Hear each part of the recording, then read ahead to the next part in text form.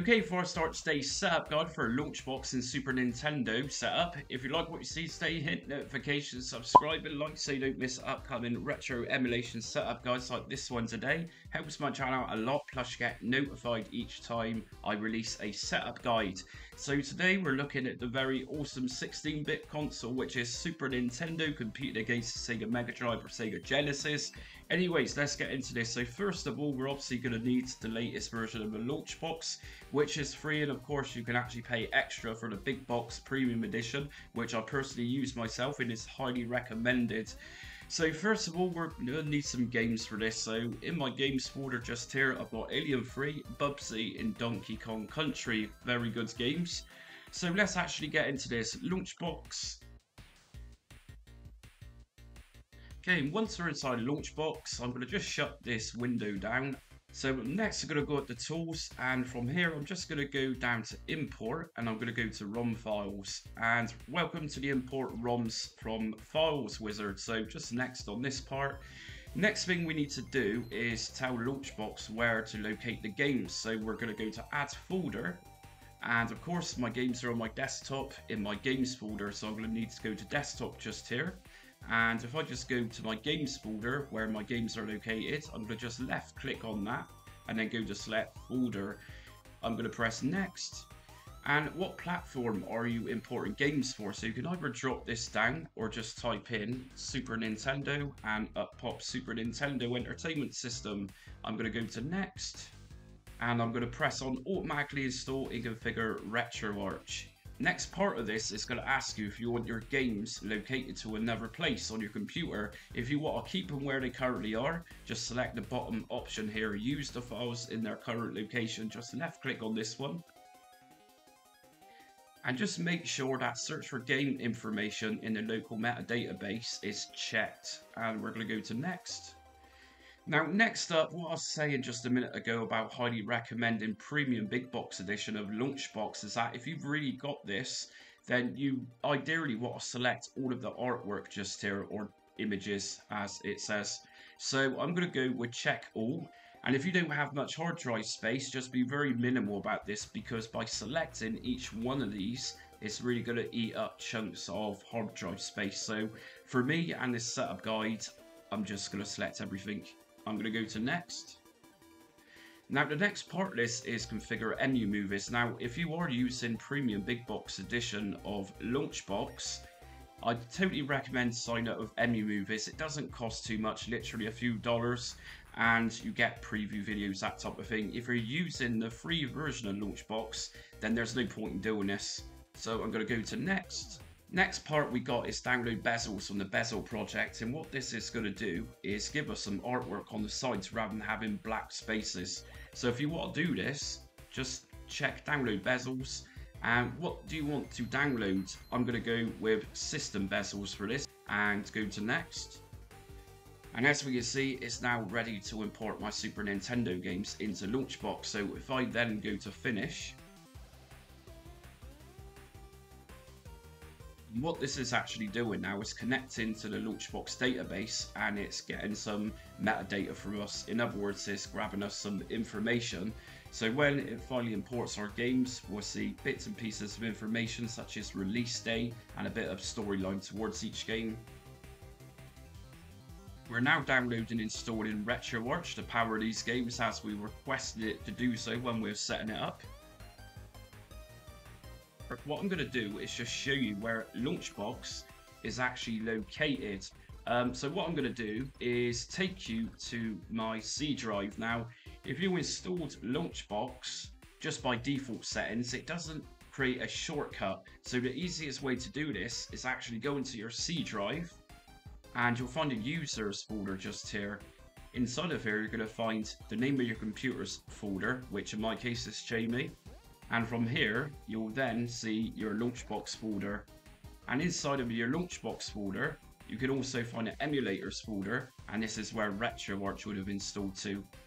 And you can actually open up RetroArch just as regular RetroArch from this folder by just going down and open it up through here. But we can actually, of course, open this up through Launchbox when we launch our Super Nintendo games.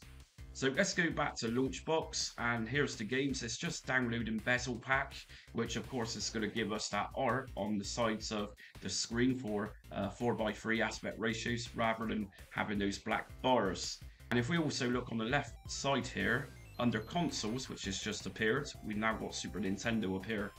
And I'm always going to say this, but if you are using the free version of Launchbox, which is the version I'm using for this setup guide, you can actually change how the images look. If you go to image group, 3D boxes, you'll then get a range of different artwork, providing you downloaded it during the initial setup for this. So we've also got carts here. So we got the North American cartridges here rather than the PAL region. And we can go down to clear logos. But anyways, I'm going to leave this on to say backgrounds for now, and that's fine. So let's actually launch a game using Launchbox. I can either left click on one of these games and go to play, or I can right click on it, play, or if I go to launch with RetroArch, as we can see here, when we set up Launchbox, it downloaded RetroArch and it also identified which core to use. And this is SNES 9X, which is a very good core. And SNES 9X I did a very long time ago on my channel. It's a standalone emulator, so very much recommended for Super Nintendo games. So let's actually play this. And I'm using a Google Stadia controller. I've not had to configure it.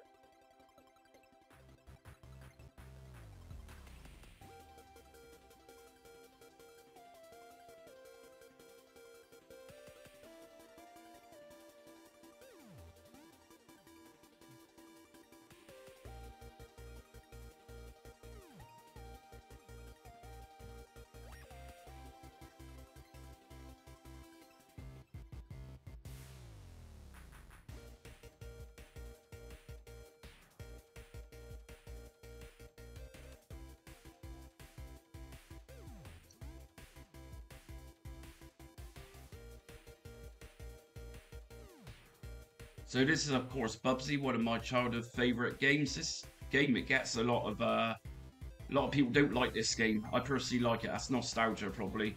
But anyways, what we can do with this game is therefore apply the bezels or overlays as RetroArch calls it. So to do this, I'm going to enter the quick menu, as you can see right now, and I'm just pressing my Google Stadia button to get to this menu. If you're using an Xbox controller, it'll be your Xbox button, and PlayStation controllers will be your PS button to access this menu. If we just scroll down, I'm using D-pad, we're going to find on-screen overlay. If I go into this by pressing A, display overlay, I'm going to enable this by pressing A. And right here on overlay preset, you're going to find Bubsy, or whichever game it is you're going to be using for this. If I press B to come out, and go back into the game by pressing A on quick menu and resume.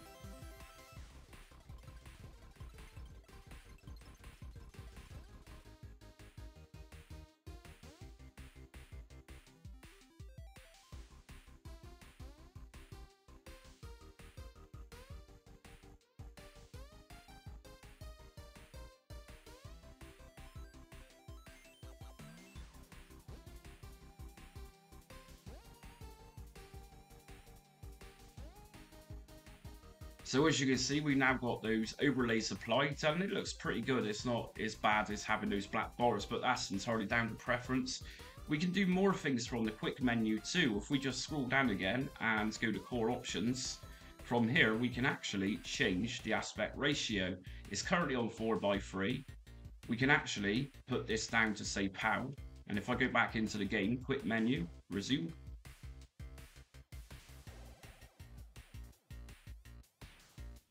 As you can see, it's slightly stretched now, so some of the image is actually missing.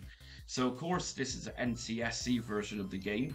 If I go back down to core options and preferred aspect ratio, if I put this to NTSC, quick menu, resume.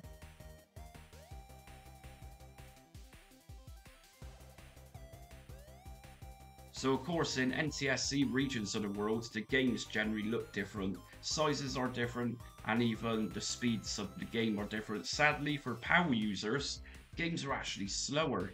But anyways, what we're going to do next is actually take a look at aesthetics in the game. So if we go to main menu, drop down to settings, and go down to video, scaling, what we're going to do next is apply bilinear filtering, and as it says, this is going to add a slight blur. If I enable this so it's on, if I go back into the game, quick menu, resume,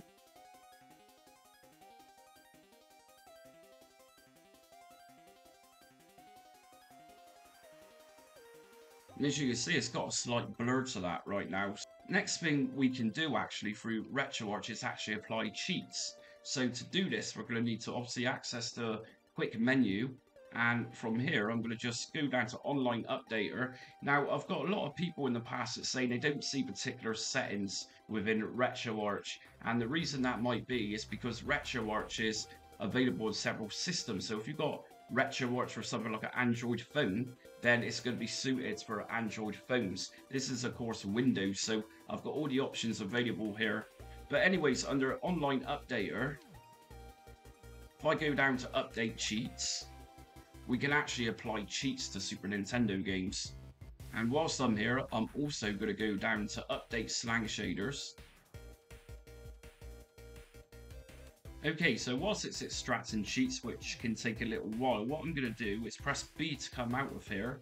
And if I come out, go to Settings, and if I just go back to Video just here, and if I go inside a video, right at the bottom you're going to find Video Filter. Just here we can actually apply filters to the game. If you're not sure what a filter is, you're about to see.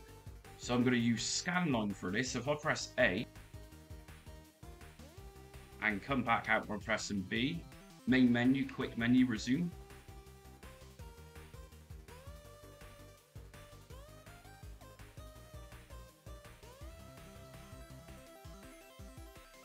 And if you can see, that is actually now applied a scan line by selecting that option under video, which was video filter.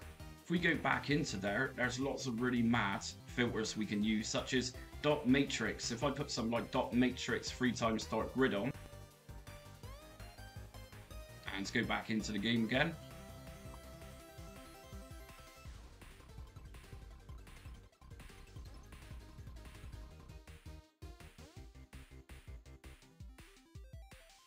So next up, and finally, I'm going to just show you how to apply those cheats. So we just went to Online Updater and we downloaded the cheats just here. So in quick menu to apply cheats, if we just scroll down, you're going to find cheats just here. And the first thing I'm going to do is apply after toggle. So I'm going to turn this on by pressing A. And if I just drop down to loads cheat file append and go into there, you're going to find a lot of folders. And we're going to look for Super Nintendo Entertainment System.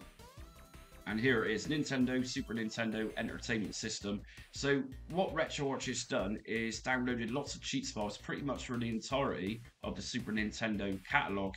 So obviously I now need to locate Bubsy. Okay, so we've actually got several for Bubsy. So the one I'm going to apply for this is going to be the first one, USA. Obviously I'm using an NTSC copy here. So if I press A on that, if I come out of there and just drop down, we're now going to see lots of cheats. For example, we got lives cheats, we got numbered t-shirts, infinite lives. If I apply this one by pressing A, and then go down to enable, press A. If I press B to come out, we can then use a cheat, start with 1 life, start with 5 lives. So there's lots of things here to use under cheats. We got random cheats such as bogus jump, whatever that is. If I press A on that, and of course enable it again by pressing A to turn it on. Super jump, enabled, turn it on. So what I need to do next to actually apply these cheats is go to apply changes, and if I press A on this, and if I go to auto apply cheats during game load, enable this, and if I go back to quick menu and down to restart,